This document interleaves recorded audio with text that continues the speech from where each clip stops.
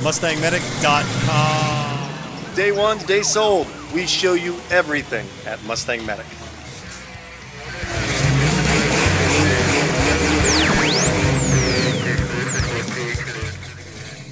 We work on, buy, sell, restore, and most of all, love your Mustang.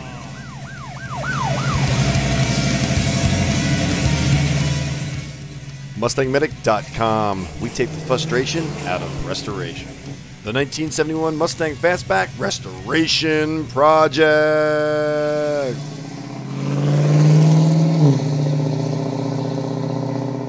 Alright, so there are those bolts. See them right there? There's one that holds on the upper control arm. And there's the other one down there. And with a 429, it's pretty tight. So we're going to work our way in there, and we're going to loosen those up so we can get this control arm off. And I'm going to go look for grease fittings. Alright guys, here it comes. Nick unbolted it from the inside, and there is the upper control arm. There's the old honking arm. Bye-bye. Bye-bye, upper control arm. Ching, ching, ching, ching. Scrap heap. Now I'm going to get in here. Nick's going to wire wheel a little bit in here. We're going to paint, and we're going to put the new arm in. Oh, and this is a right here, guys. Always look for this area right here. See this junk in here and this sand? All this is just accumulated in here because it's like a catch-all. Make sure you're not rusted out in here when you're looking at buying one of these cars. Look in here and make sure that it's not rusting, because water can get stuck in there and corrode the inside of your steering well, or what's the term I'm going to use for it right now. Yeah.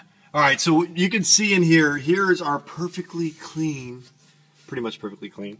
I'm still scraping out a little bit of it. But I'm going to undercoat in here. I've got an opportunity to do this. I'm going to recommend this to Mr. Pizza Guy for his car too. I think we should change out the upper control arms on the 72.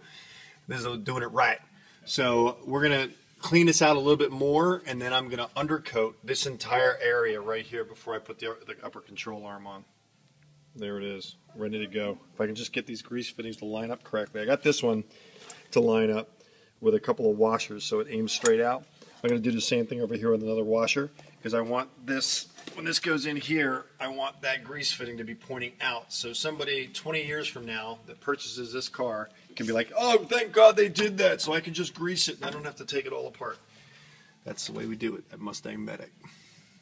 Alright, so what I did was I went in with purple power, and I went in with water, and I wiped out and cleaned out, I grease cut the inside of this area. Here it is. And there it is. And as you can see, I still got to blow it out. Still got to do a little more cleaning. I'm going to sand in there one more time, get all that out, blow it out with air, and then I'm going to show you the undercoated version of this. Right here, there's a small hole, see it right there? And there's one over here, see it right there? That is drainage, which is very good news. That will allow water to come out of there and not rest in there. So this is all in very good shape. Gotta love steel without rust. Gotta love it.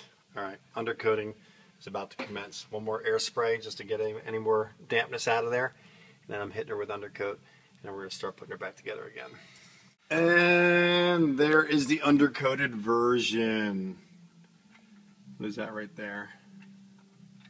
Oh, it's only a brown reflection. It's actually just glossy right now because it hasn't dried. But seal your car up when you get the chance. So all this area now has been completely sealed.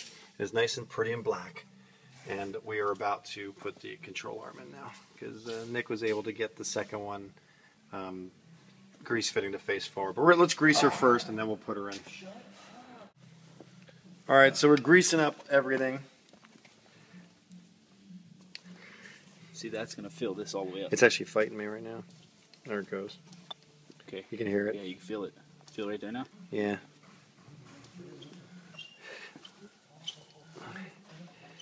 Keep going. I don't want to go too far because I'm going to compress it too when I squeeze it, so I'll just put a little more in. And then we'll put more in when we put it in. Alright, so did the grease fittings here. Nick got one lined up perfectly. I used washers on this side to make it line up straight. And I went through it and greased everything. And now we're going to put the upper control arm on. I gave a little bit of time for that paint to dry. It's not perfectly dry. We're going to be careful as we put it back in. But grease your fittings, guys. All right, so all grease fittings are done. New control arm going in on the 71. Happiness is. Yeah. All right, there he goes. Nick is tightening up the bolts now. I can't really get an angle on it. Yeah, there you go. There's the two nuts that he's putting on right now to secure the upper control arm. And there is the upper control arm, inner perch, all beautiful in black.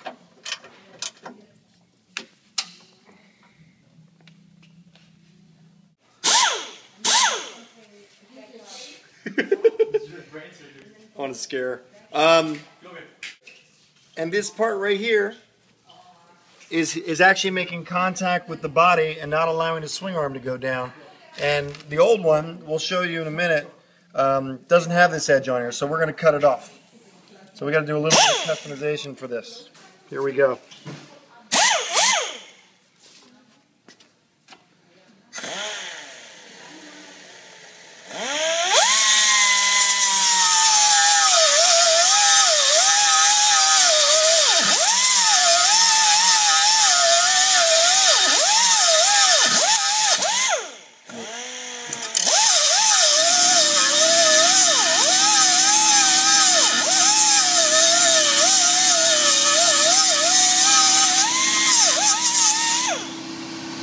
MustangMedic.com. Please look for the link in the description below for the next in our series. If it's not there, come back soon.